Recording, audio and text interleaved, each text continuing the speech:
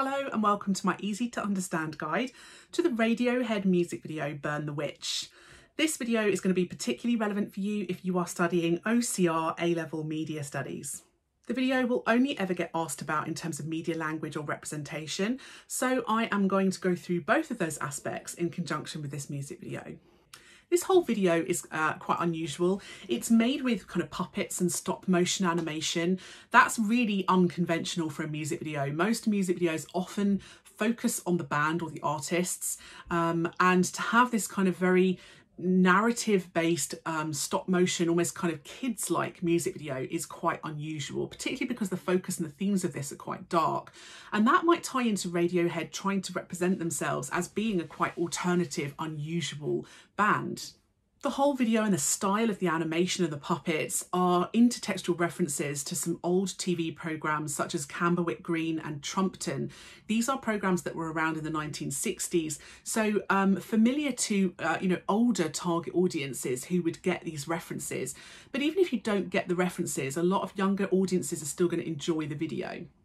There's some quite clear gender stereotypes within the video. You have got, the male mayor seen in a position of power. You've got men doing positions of manual labour, so things like painting and mowing and driving.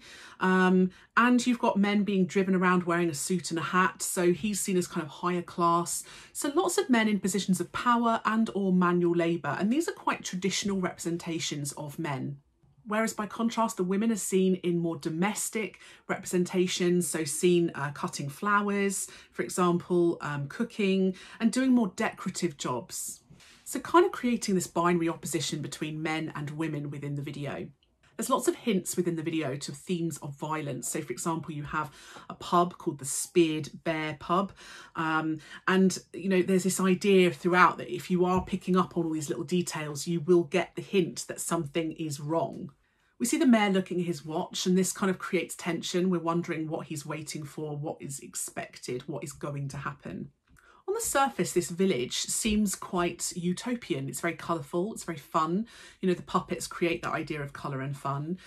You've got these perfect decorations, lots of flowers, vegetables and things like that. So on the surface, it's a very utopian representation of kind of rural life. You also have lots of hints to the fact that there's something much darker going on in this video. So there's red crosses on the doors, which is quite strange. It might reflect some sort of religious or dangerous undertones, something to do with health maybe. Red crosses often signify health or danger, medical needs. You get a zoom in on the model village and the waving models, and at this point the tone changes. It feels something feels weird and off. We see a seesaw, which seems quite fun on the surface, but then we realise there's something darker going on. On the wide shot, the chair gets dunked underneath the water. And again, this might act as like a historical reference to people who have cultural knowledge. So perhaps some kind of referential cultural code to people who have knowledge of witch trials. Several hundred years ago, there were people who were put on trial for being witches, and part of their trial was being drowned in a river by being strapped to a chair. So some quite dark undertones as part of this. There's a dancing display, which again on the surface seems quite nice and fun. But then we see that there's a girl tied to a tree, and the men are in kind of animal masks that seem quite creepy and animalistic and wild and disturbing, and that they've got swords. So again, this idea of contrasting something that on the surface seems nice, and then we go deeper and darker and it seems more aggressive and scary. We then see some nice shots of a bakery, lots of lovely baked goods on display, a cart of delicious looking goodies. But then we see a close-up which reveals blood dripping from a pie, and we're seeing legs, cow legs coming out of the pie, which again is this idea of suddenly seeing something quite dark to do with violence and death. Then we've got a flower display happening, and we realise that they're actually decorating a kind of hangman's noose, which again, quite scary adult images, maybe representing the band as tackling some quite difficult and dark issues. And this is all creating enigma for the audience because we're wondering what is going on here in this village. This is when we go through the kind of village fete area, and we see this very large wrapped item, wrapped in red colour, which immediately connotes danger and is a warning to us. And again, it creates this enigma of what is under there. And when they pull the kind of cloth off and we realise that it is a kind of large wicker character, and it's a very large structure, very ominous, and this acts as a very clear intertextual reference to the film The Wicker Man. There are two versions of this film, older and newer. Either one would work as a reference, but yeah, a whole film is based around this idea of a utopian rural place that seems perfect on the outside but is actually very dark and disturbing underneath. And again, a lot of older audiences are going to get that reference. There's actually a lot of references to The Wicker Man throughout the whole music video. You'll notice that there's lots of scenes that I'm showing here side by side from both Burn the Witch and The Wicker Man, and you can see the very, very clear similarities between them. So it's not the actual kind of burning part of the wooden structure is not the only reference to this film in the music video. What we get is the waving, which in contrast to the fact that, you know, there's people being burned alive, is terrifying. And they all turn to us as the audience and cast this direct gaze to us, which is quite scary. And they all wave. And it's this idea of showing something seemingly harmless, just waving. And it seems very terrifying because we know that there's somebody burning to death. The fact that there's no images of the band or the main singer in this is very unusual. But again, like I said, because Radiohead kind of are part of this representation, they often represent themselves as a kind of quirky alternative band, and they're known for doing things that are quite controversial.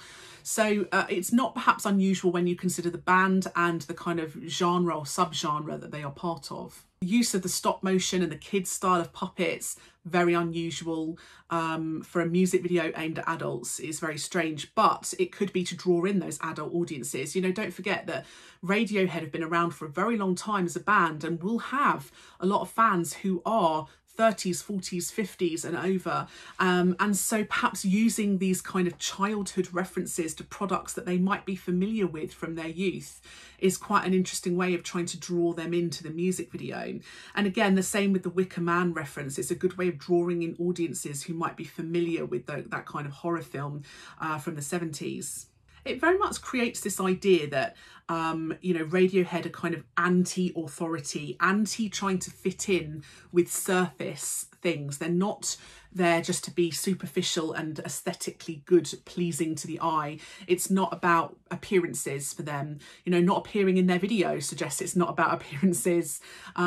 So, you know, perhaps this idea that in the video, the people who try and fit into the village are dangerous. The people who want to be part of a crowd and follow the crowd are evil, and actually the outsider is the good one. Even though he dies, he is the kind of victim and he is the protagonist. So this idea that Radiohead are perhaps positioning themselves with being an outsider, somebody who is moving around within dangerous communities. So creating kind of quite political messages that are quite unconventional in terms of many other genres and artists. Okay, so that is my easy to understand guide to Burn the Witch by Radiohead.